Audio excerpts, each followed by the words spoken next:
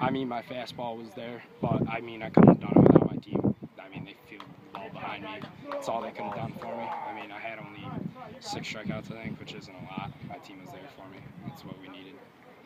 It was huge. I mean, we had to win it to make sectionals, and that's exactly what we did. We came out like we had to, and that's exactly what we did.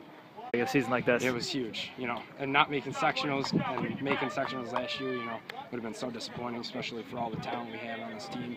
And I mean, I don't know what I would have done. It would have been good. It definitely does. I mean, my fastball has more tail on it. I mean, my curveballs against lefties, I mean, it's very hard to hit because it looks like it's coming right at him.